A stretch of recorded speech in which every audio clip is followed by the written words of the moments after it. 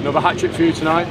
I think with that means you're top try scorer this season in the Super League. You must be proud of that. Yeah, buzzing, mate. That's the top try scorer is a nice accolade to have, but got a lot of people to thank. You know, obviously playing alongside Kev and Cody and Dom there and Tio. So that edge has been real good all year, and yeah, it's a pleasure playing there, really.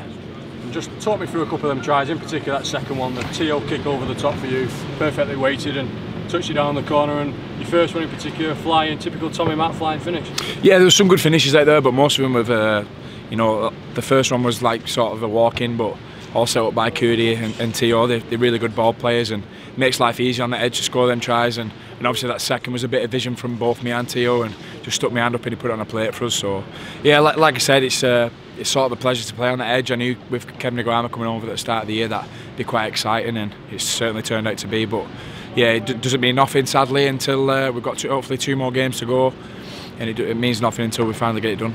And on the game tonight, it kind of had a bit of a playoff feel, exciting end to end, and I suppose you lads will benefit from, you know, a tough game going into the playoffs in a couple of weeks. Yeah, definitely. It wasn't one of them nothing games, was it? I think Hull put everything on the line, and it was a real tough game. They were a great side, Hull, and it's a shame they're not in the playoffs really, because they'll give anyone a run for the money. And yeah, it was just a well fought game, and we played poorly. I thought, you know, our ball control was pretty poor, and Hull probably didn't give it the best as well. But overall, good game, and we come out on top. And now obviously we've got a week off to prepare, get ready, and go for that semi-final.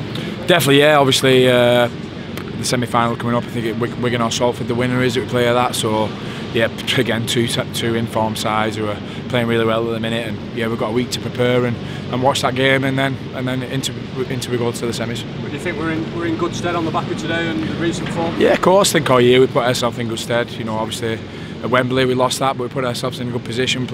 We didn't play our best there, but yeah, it's exciting times for us as a group at the minute. We just got to put our best foot forward and go into these games with a lot of confidence.